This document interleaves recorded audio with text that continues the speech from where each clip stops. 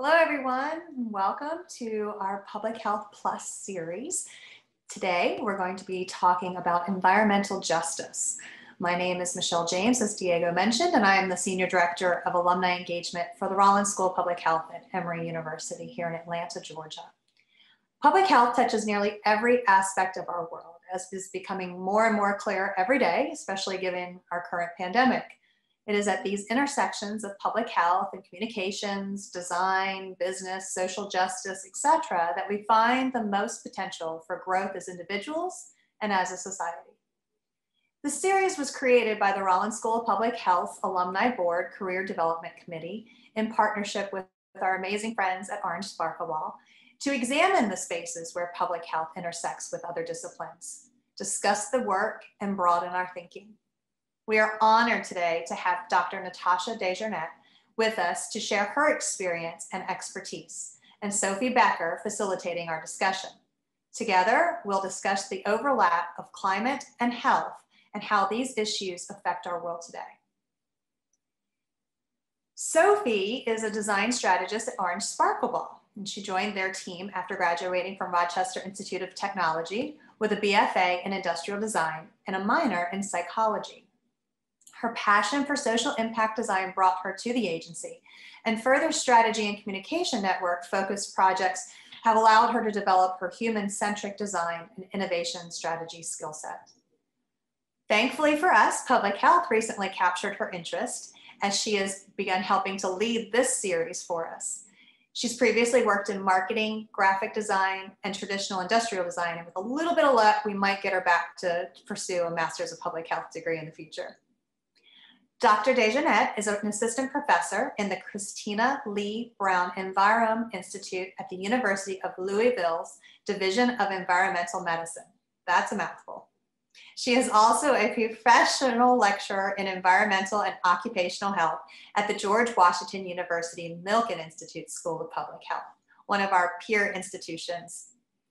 Prior to becoming an assistant professor, she was an interim associate director of program and partnership development at the National Environmental Health Association. There, she led areas of research, climate, and health, as well as children's environmental health. She also previously served as a policy analyst at the American Public Health Association, where she led the natural environment portfolio, including air and water exposures, along with climate change. She is a member of the EPA's Children's Health Protection Advisory Committee, the governing board of the Citizens Climate Education, the board of directors for Physicians for Social Responsibility, special advisor to the Environmental Health Coalition, and the steering committee of the International Transformational Resilience Coalition. She has many, many, many more accolades, but I don't want to take up too much time. I want to give plenty of time for discussion and exploration into today's topic, public health plus environmental justice. So with that, Sophie, Dr. DeJarnett, I give it to you. Thank you, Michelle, and thank you to the rest of the Public Health Planning Committee. We couldn't have done it without you. Dr. DeJarnett, we are so excited and honored to have you with us today. I know you mentioned that you might be having some environmental noise in your background. I hope that is clearing up. But let's get into it. We would love to hear about what your background is, what got you into public health, and what you're currently working on. Wonderful. Thank you so much. I am deeply honored to be here, grateful for this opportunity, looking forward to the discussion with you and question and answer from the group later.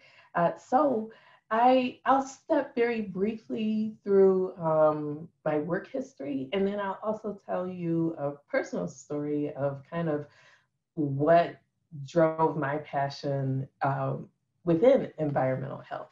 So with that, I'm going to share screen.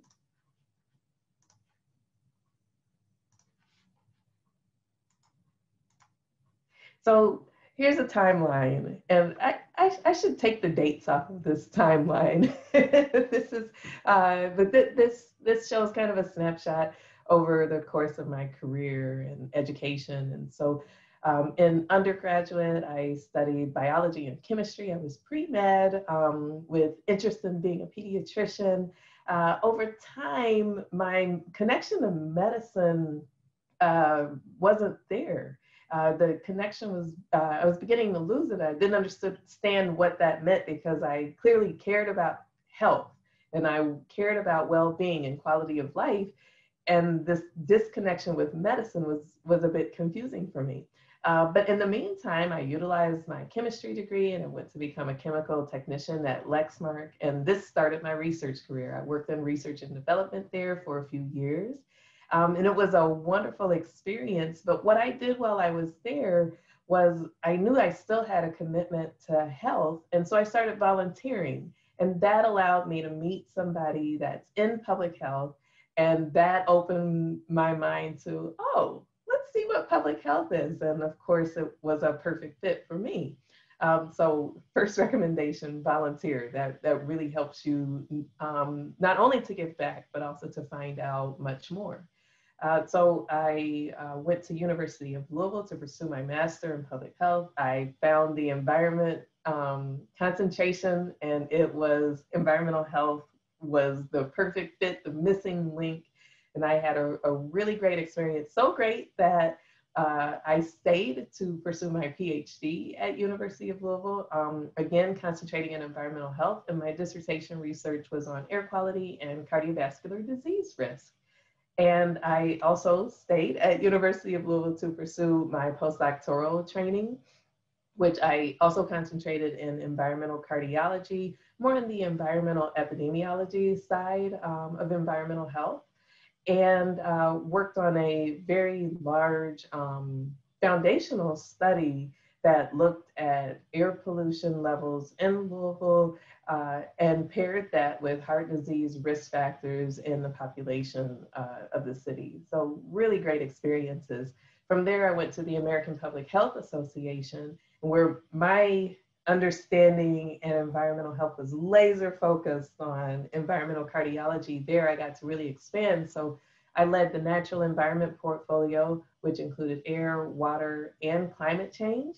And it was a nice bridge, but it was an exciting time to be in climate change. The Pope had just released his encyclical tying faith to a moral responsibility to act on climate change. And that was the first thing. And then there were just a lot of things that happened after that. The US Climate and Health Assessment, the National Climate Assessment. So many things were happening at that time that climate change became most of the natural environment portfolio, where it was a little bit more evenly split between air and water, climate change. Climate change became a majority of the portfolio. And at the point that I left, we actually established APHA's Center for Climate Health and Equity. That's how much it grew during that time. So, and certainly leading to that. So very exciting, but it developed my roots in climate and health, and I couldn't be more grateful. I went on to National Environmental Health Association there to lead research, as well as climate and health and children's environmental health. Also a really exciting time to ensure that the voice of the environmental health workforce was reflected in climate decisions and recommendations that were being made.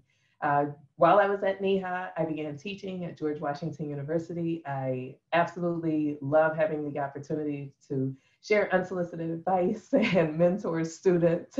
And also our course is Environmental and Biological Foundations in Public Health. And so for the master's program, it's their first exposure to environmental health. And I love having, being able to be that bridge to help students to understand the role of environmental health and the connection in public health. And that's been really exciting and quite rewarding. And I think that directly led to where I am now at University of Louisville. I just started in October, and I'm an assistant professor in environmental medicine. And we are home to the Envirome Institute. And it's been quite exciting. And here I've been developing a research program around climate and health, and also doing work around environmental health disparities. But to give you just a little bit more background on what brought me here, I've been asked a lot what led me on this path, and it really goes back to my childhood. I am a child of the Great Migration, meaning that my parents grew up in the Jim Crow South. in Birmingham, Alabama, and moved to points north to find more opportunities. So I grew up in Kentucky. So my return to Louisville is a return home. But the people of the Great Migration, they work really hard to keep close ties with the family back home. So calling, visiting as often as they can, but also they want to make sure that their children have very strong bonds with their family, even though they're far away. So me, I spent a lot of time in Birmingham as a child. Summers, breaks, holidays. I got to play with my cousins, and here they are in these pictures. If you're wondering who I am the child that is not looking at the camera in either photo. I am wearing a blue tie in one photo and a red plaid dress in the other. But you can see from the photos, we had so much fun running, playing, not a care in the world. Except I did have one care. I noticed at an early age that my well-controlled asthma would often flare up when I visited Birmingham. And so when I got into graduate school, so this bothered me for quite some time, and it just, why can't I breathe when I'm there? But you know, you just live with it. You pack extra medication, and that's what I did all my life. But when I got into graduate school, I was given the opportunity to do a community health assessment on any community in the US. I said, let's find out what's going on in North Birmingham, Alabama, where my parents grew up. Why can't I breathe when I'm there? And what I found out was that the North Birmingham community where my parents were from was home to numerous hazardous facilities. And, you know, it's not necessarily a matter of choice because when my grandparents purchased their homes, they were subject to redlining. So they didn't have a choice on what they or their families were exposed to. But taking it a step further, I also found out that this community was riddled with numerous health disparities, present day, low birth weight, cardiovascular disease, other chronic conditions. So what I found out was that the place where my family was raised still faces health impacts because of environmental injustices that persisted over decades. Through this, I found the root of my passion in environmental health. The connection to justice within environmental health I found to be my calling. And at the time, I said, this is my call to be a voice for the voiceless. I don't feel that way right now. Currently, I feel that I have opportunities to give voice to the voiceless, to ensure that there's a seat at the table for the voices of the traditionally voiceless to be able to raise their concerns and stand in their own expertise, their lived experiences of what they're exposed to. But I just wanted to share with you a little bit of background on the why behind it all for me. So thank you. And thanks for that great question. That is such a powerful story. And you answered my next question, which was, what are you most passionate about? And what do you wish you could talk about that you don't always get the chance to? Absolutely. It's justice. It's definitely justice. I have found health and climate change to be top of mind for me. Once I found that space in the field, as long as I can contribute and have something meaningful to contribute in the health impacts of climate change, I find great reward in that. But it's the justice that underscores it that is quite important. So certain populations that have added burden, like people of color, children, older adults, tribal communities, climate change is a threat multiplier for them. And so to be able to not just look at the different ways that we can adapt or mitigate, but to also look at, to ensure that all populations will benefit is quite important. Because as we know, climate change is the greatest threat to human health that we face. And I've heard executive directors, Dr. Georges Benjamin of APHA say this and affirm this. Dr. David Dijak of the National Environmental Health Association and many other health leaders say and affirm this. But within that, there's also a justice component, not just here in the US, but globally that also we need to take into account. Definitely. So this last year is kind of the combination of all the intersections of your work. We are still living through a global pandemic. We have seen incredible movement around the Black Lives Matter protests. We've seen unprecedented environmental health catastrophes. Out here in the West, we're having historical wildfires, we're having hurricanes, and so many other issues. How has that affected your work, and how do you foresee it affecting the future of your work? Well, thank you for asking this.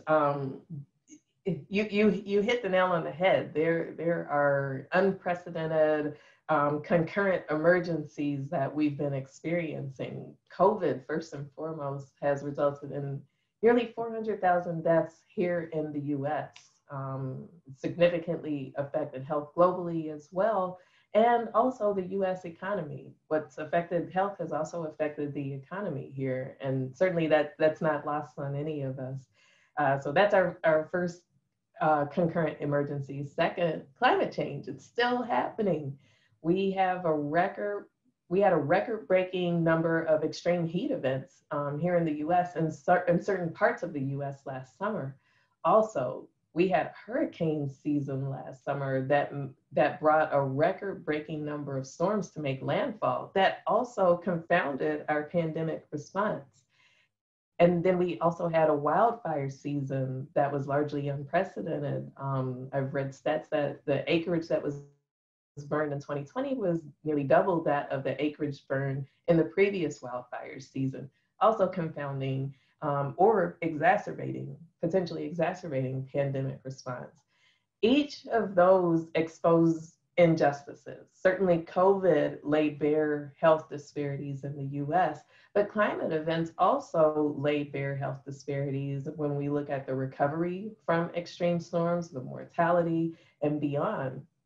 But we also experience those two concurrent disasters as we're in the midst of the racial reckoning and the global response to the deaths of Breonna Taylor, George Floyd, Ahmaud Arbery, and others. I appreciate where we are in the racial reckoning right now. I feel that there's much opportunity. I feel that the dialogue on this has been,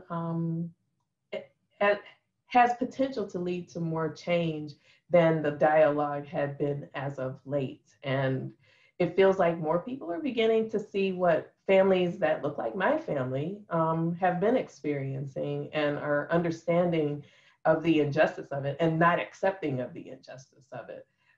Even in a professional setting, I feel that the burden of Black, Indigenous, and people of color, BIPOC, it's often been a burden on these populations to bring up issues of injustice. And you think as you go into meetings, okay, let's make sure that what decisions are being made, that equity is being included in it, or has someone thought about how this affects that population? And I feel that more people than Black, Indigenous, and people of color are speaking up and asking these questions in meetings as of late. So I think there's great opportunity here, and I hope that continues to change and shape my work, but as well as the work of the field of public health and the work of the field of environmental health. So when it comes to what we can learn from COVID and the racial reckoning, we need to shift understanding in terms of climate change, that we're all at risk to the health threats of climate change, but that there are some populations and some communities that are more at risk and have been for quite a while. Climate change, as I said, is a threat multiplier for these communities. So helping those that bear the greatest burden actually benefits everyone, and ensuring that climate action and policy measures will benefit the health of our most burdened will ensure that we'll all benefit. So this is absolutely, I think, a great opportunity. And I think that despite the unfortunate circumstances that we are in, I do feel like there's more opportunity and more promise that there will be change. That's always a little hopeful to hear that. Thank you. So speaking of the future, the area you work in is very heavy, very urgent. How do you balance the reality of that while keeping hope and looking forward to the future? That's a great question. I actually thrive in diagnosing a situation and understanding the impacts and the threats. I have been criticized, however, for depressing people with facts and figures, where that inspires me, that motivates me. Eco grief is real.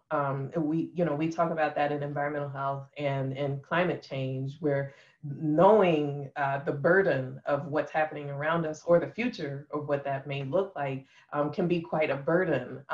So I am working to do a better job of depressing people less, by incorporating storytelling, sharing successes that are in the field rather than focusing as much on the negative. So to balance the weight and the hope, I'm also working to make sure that what I share with certain audiences, which you have to know your audience, but certain audience doesn't simply depress them.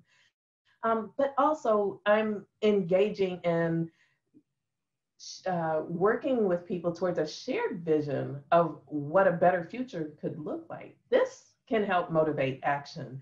So asking people what makes you hopeful, asking what the vision of the future is, and then allowing ourselves to collectively work towards what that is, because there are always things that are in common, whether it's equity, whether it's economic prosperity, whether it's a clean, healthy earth.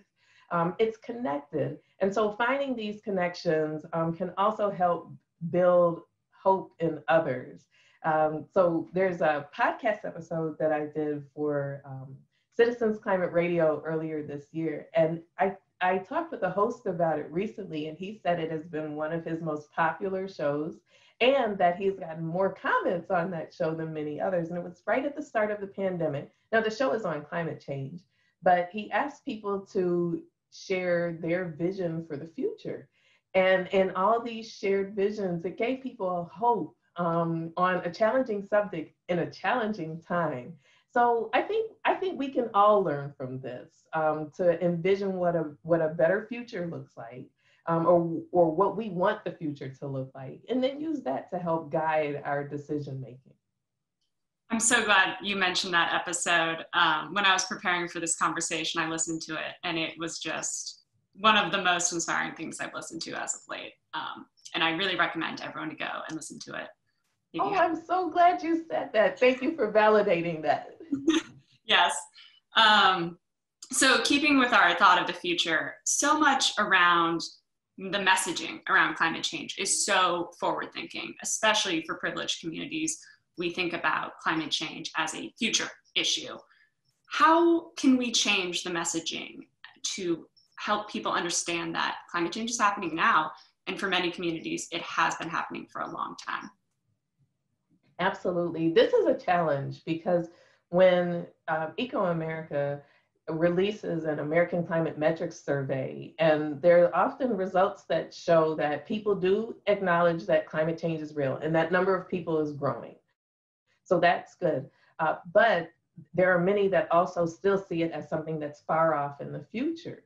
And whether you believe it is far off in the future, or you know that it is happening now, it's not really an either or. The time is now to do something about that.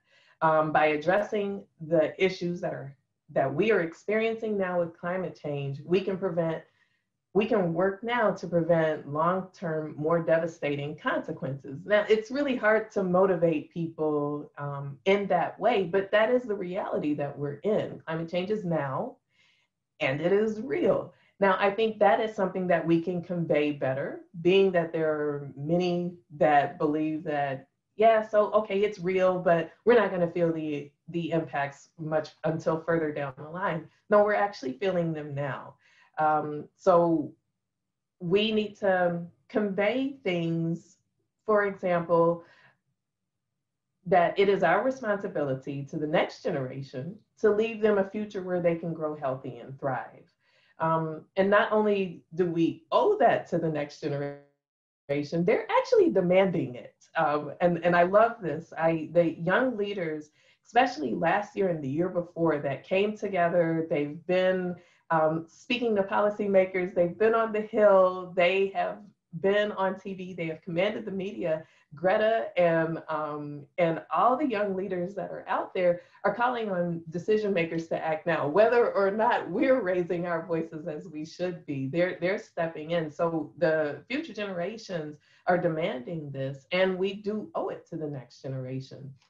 But in terms of how we communicate this better, I always go back to the wise words of Dr. Ed Maybach at George Mason University, climate communicator extraordinaire, that climate change, he has a mantra, it's 3 parts. Climate change is real, it's happening now, and there's much that we can do about it. And so if those of us that are in the field can unify our language in certain ways, like climate change is real, it's happening now, and there's much we can do about it, it's on the different sectors to speak to the much that we can do about it. We could tailor that to the ways that we can contribute to doing something about it. But if we can have some unified language, that's very helpful. What concerns me is that what we're experiencing now was estimated through scientists many years ago. When I started at the American Public Health Association, I found out about the APHA's Public Health Climatology Committee. And that committee published reports in 1923 and 1926 explaining that climate change is a health issue. So the health impacts that they noted in 1923, nearly 100 years ago, are the health impacts that we're experiencing now. So we've known about this for quite some time. So when we're talking about this being far off in the future, in 1923, the science told us what was happening. So it's happening now. But then another thing that I think needs to be communicated, and communicating that this is real, this is happening now, that also certain communities are more at risk than others. I think I have said this over and over, I can't say it enough. But I think to the words of Peterson Toscano, host of Citizens Climate Radio, and what he says is that we are all in the same boat, but we're not on the same deck. So while climate affects all of our health and it puts all of our health at risk, there are certain people that bear higher risk. And I think it's also important that as we're working towards climate action, that yes, we're motivated by children, we're motivated by the next generation, but also we need to be motivated by there are certain communities that bear a greater burden that also happen to contribute much less when it comes to the climate catastrophe. Continuing off that, what kind of messaging do you find the most impactful? I know you mentioned that we need to really tailor the message, but do you find it more impactful to use kind of a moral reasoning? I know you mentioned the Pope and how when we got religion involved, that was very impactful. Do you find personal arguments, economic arguments, or scientific arguments? What do you find the best? My answer is yes. Yes, all. I think that we need different approaches for different people. I will say that I think we need to shift away from polar bears being the poster child of climate change. Polar bears are very important, and they have been a canary in the mine that have given us a clue that something is not going right. But I think we have missed the mark in making the polar bear the poster child and the face of climate change, because it affects human health as well. And I think our children, next generation, my grandma, other people that are uniquely burdened by climate change, I think that needs to be the face of climate change and the face that motivates us to act. But in terms of how we communicate this, it really is different approaches for different people. For the moral imperative to act, the religious angle, the Pope's messaging was quite powerful. I recall vividly when he released the encyclical, because I'm a person of faith. And so it meant the world to hear that argument from the faith side. And I'm sure many others within that were maybe even exposed to something that they hadn't taken account of before. So I think the moral angle is quite important. Now then there's data.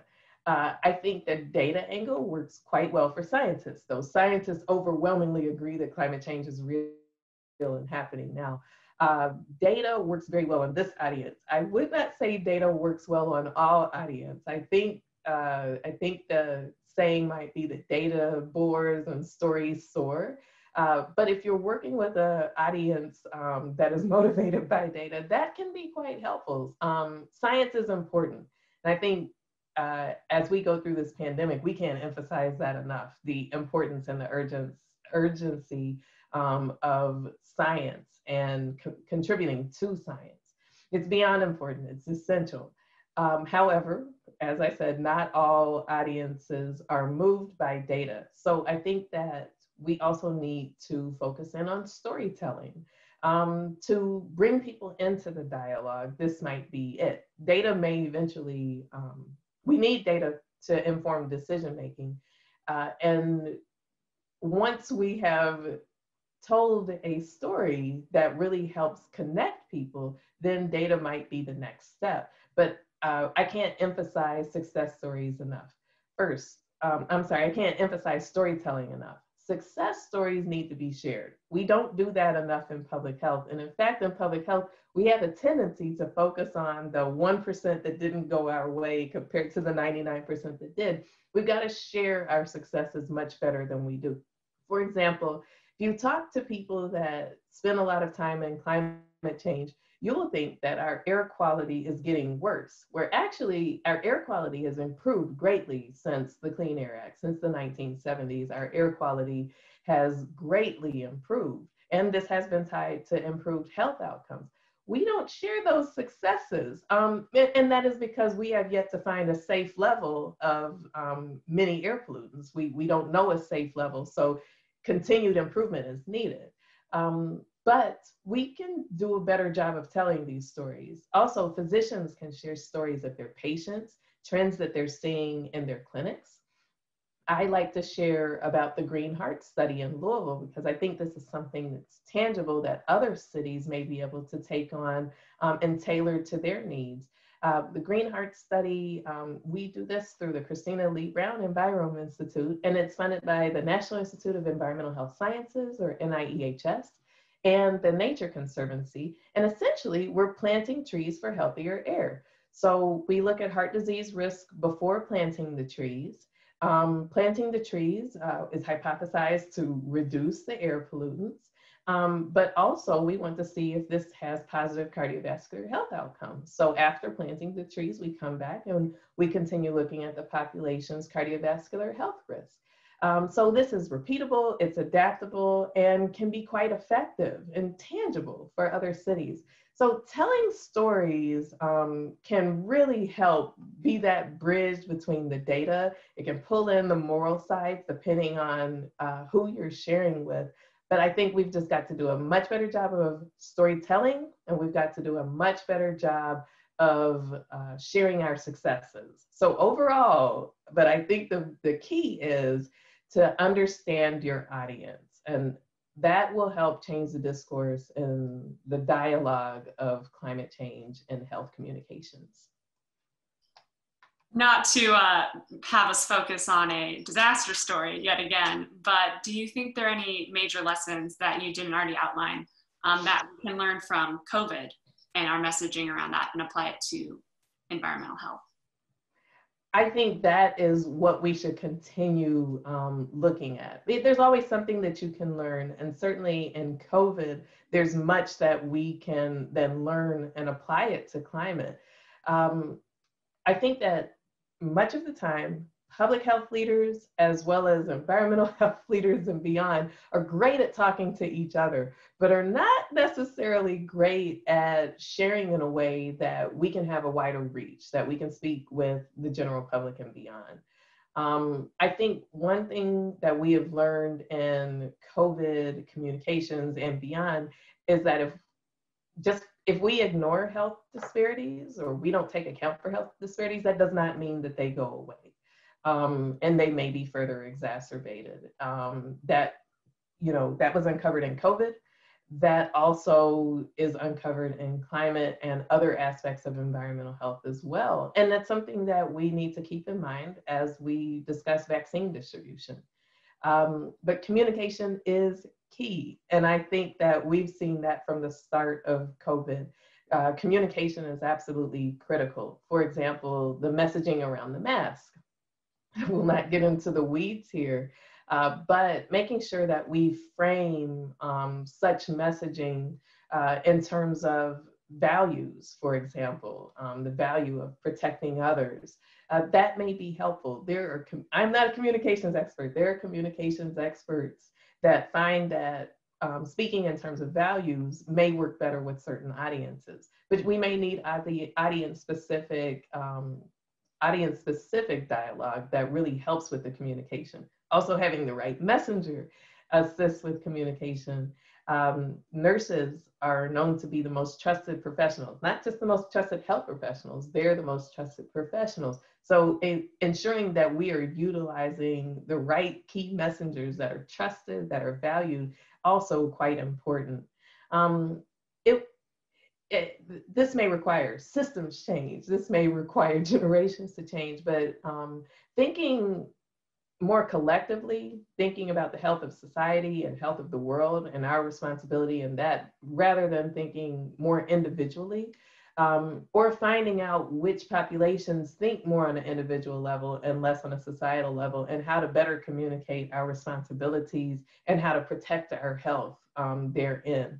But I think that another key message that we need to learn from COVID-19 is that science is essential. Science is science. It's hard for me to put words around the necessity and the urgency and the importance of science, but it is essential and it's valued. And this, maybe because all of us, I'm sure this is what we have worked towards. We're in a scientific field.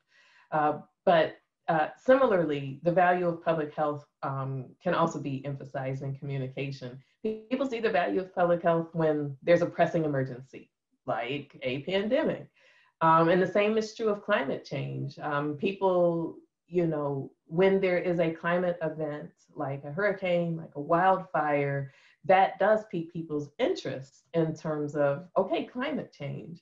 But we need to be able to drive that same urgency of dialogue outside of a pandemic, outside of a climate event, more towards proactive dialogue around preparedness.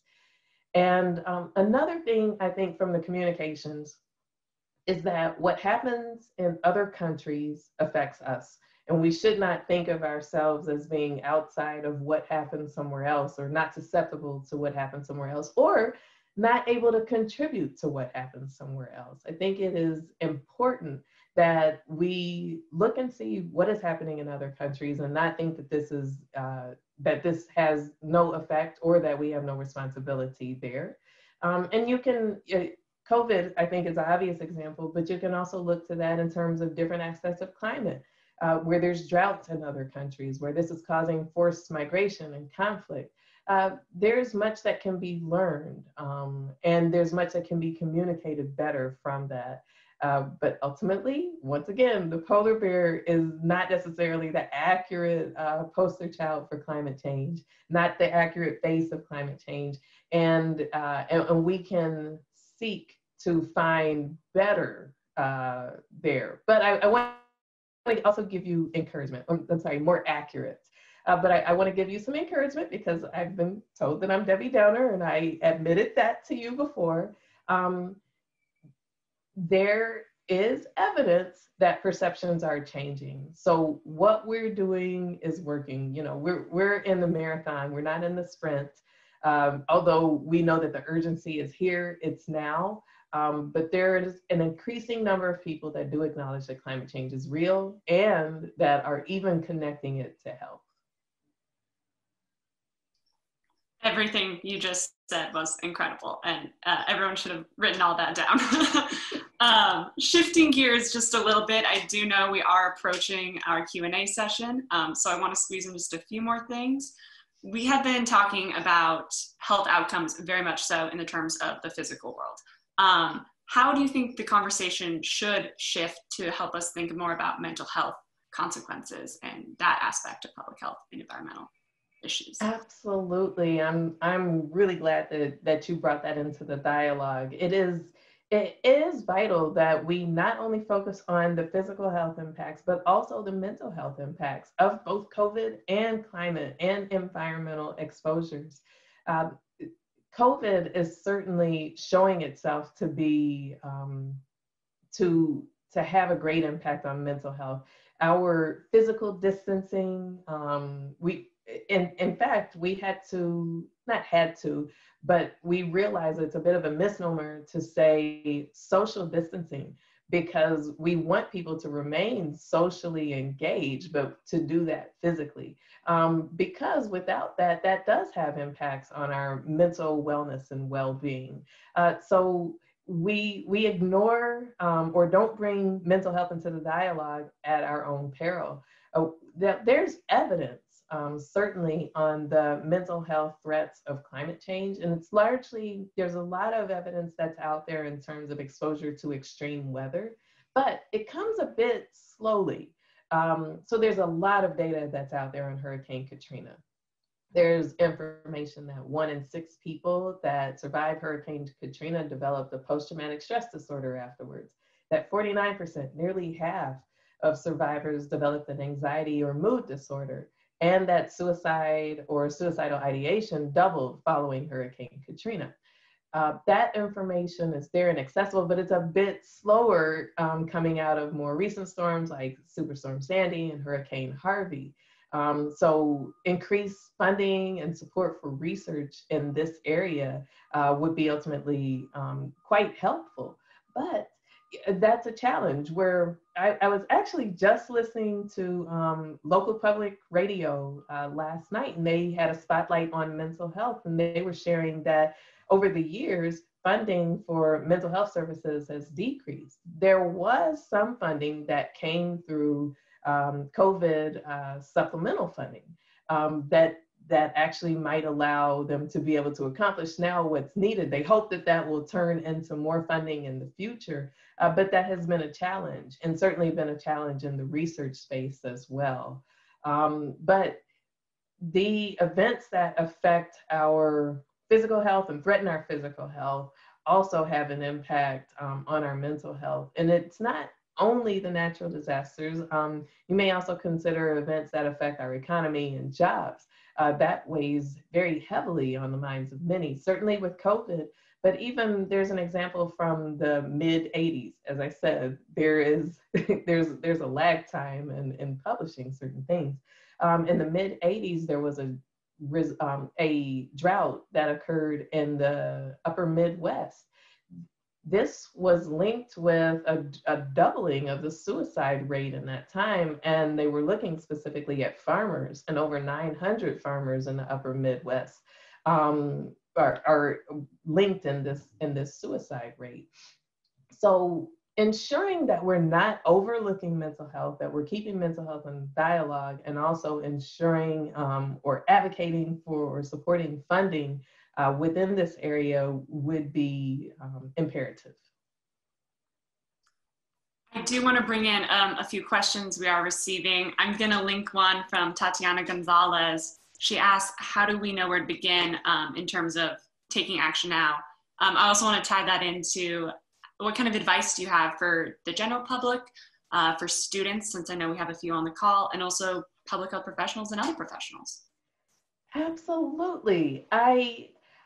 I'll start with students. I think there's much that students can do, and as was the case for me, doing these things really exposes you to a much wider world and helps you to find many ways that you can contribute to making a difference. So for me as a student, one of the best things that I did was getting engaged with professional associations. So I became a member of American Public Health Association while I was a student. It's a long and wonderful story, but I'll skip the details in the interest of time. It led to me getting a job. Now, I'm not saying that every organization you join, you're going to end up working for, but what it did was it allowed me to be in the place where people were talking about job opportunities, and where people got to see that I contribute. So I would highly, highly encourage getting involved with professional organizations. Often schools have funds that are set aside to support leadership development in students. So as you join these organizations, don't just join, but do get involved. So join committees, take advantage of networking opportunities. That's hard for me to say. I'm actually I don't enjoy I don't enjoy intentional networking, but it does make a difference if you network passively or if you network actively. These types of organizations give you those opportunities. And then also engage. So don't just stay silent, be an active participant. And I think that made all the difference for me, and I'm sure that makes all the difference for many, because they're large organizations. APHA has 50,000 members. There are 11 to 13,000 that attend their annual conference each year. So it's easy to get there and just disappear. But don't do that. Engage and get involved, and I think will reap many, many benefits. Also, something that I did as a student was I volunteered. There were some aspects of environmental health that I wanted to be engaged in that weren't possible through my coursework. So when I became a postdoc at University of Louisville, I joined the local environmental justice team. There's an environmental justice community in Louisville called Rubbertown, and so I joined the Rubbertown Environmental Action Team, REACT, and was able to learn, understand, hear directly from community members, and do, contribute my academic connections and beyond to help the community. So those are recommendations I give to students. For the general public, I actually have similar advice. Get engaged, find people with a shared interest and passion. I think that we can do more as a collective in numbers than we're able to accomplish individually. So find folks that have that shared interest and passion in the area that you have. Find grassroots organizations in your community. I personally belong to several, and it's exciting when you all share the same mission and are going and trying to do something to make a difference. And then also, I think that we all have a responsibility to educate ourselves. Like I said, be careful, don't fall into the place of eco-grief or otherwise, but I think that educating yourself through reputable sources can only empower you further. Going back a little bit in the chat, we have a great question from Isabel. She asks, I see little action on the part of healthcare providers towards environmental health. What can health systems do? Oh, wow. Oh, there's so much. I can't give you specifics, but I have great respect for Healthcare Without Harm. And Healthcare Without Harm has, they have something called Project Green Health, which actually has recommendations for what health systems can do, because health systems do contribute to climate change. They're a significant contributor to global emissions. So and their health systems, there are model health systems, I think Kaiser, Gunderson Health. There are some model health systems that other health systems can look to as examples, but I definitely would start with looking to Healthcare Without Harm and looking to their Project Green Health, and they have tons of advice, activities, actions, and toolkits for health systems. Perfect. Margaret Horton also asks, any idea on how to communicate assets and strengths of a community that is vulnerable to the effects of climate change? It's a great question. I think that's a great question, Margaret. And I think that the way you would frame this is the way the field needs to go. I hesitate to even use the words vulnerable, because environmental justice communities have said we're not vulnerable, we are resilient. We have been making a way out of no way for generations and generations. So to be able to tap into the assets and the strengths of the community, I think is the direction that we need to shift. And in doing this, I think that we need meaningful engagement with community members. And that's not always the norm, though it's a lot of what we preach, but it's still not always the norm to make sure community members are there at the table, contributing their lived and understood expertise. But ensuring that the community is able to be meaningfully involved, that you have the right participants within the community, that you also have trusted messengers engaged within the community, and that you're listening to the community. I've heard community members complain, yes, they held a listening session, but they just talked at us the whole time.